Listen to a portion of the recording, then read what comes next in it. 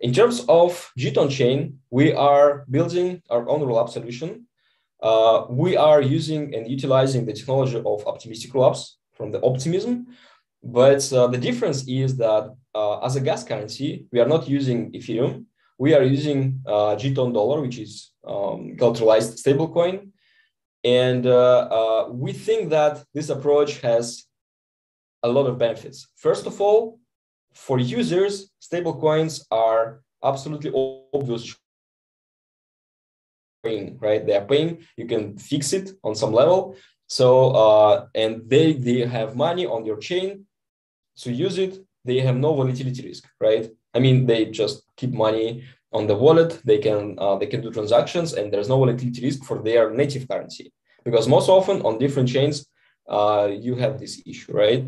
Of course, you can minimize it, but it's just use case. Another approach is that having a lot of applications on your chain, most of the trading volumes and liquidity and use cases, those are around the stable coins, right? So this is why we decided to create the scaling solution for Ethereum, but with the stable coin as a core, as a